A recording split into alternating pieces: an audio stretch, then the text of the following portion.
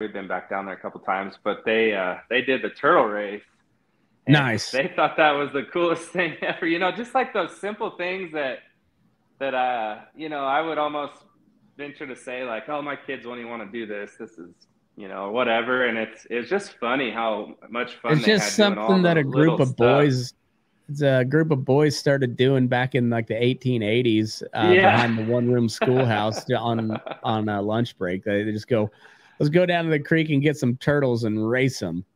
Yeah.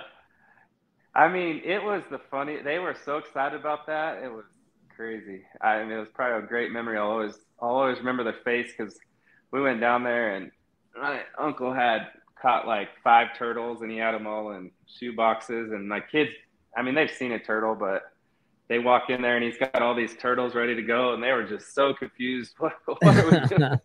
That's funny. It was I funny. Yeah, my kids got to experience 4th of July in Southwest Kansas, Southeast Colorado.